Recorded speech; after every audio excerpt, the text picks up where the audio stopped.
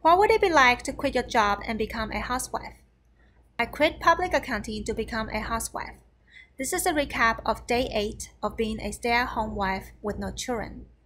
My legs are sore from ice skating yesterday, and my belly hurts from starting another period. It was great to be able to sleep as much as I wanted and whenever I wanted. It was also very nice to lay around in comfortable clothes and with a sack of warm beans in my lap. I made an elaborate dinner, cutting out all the processed food. I felt a little bored towards the afternoon, but thus far very content with my decision.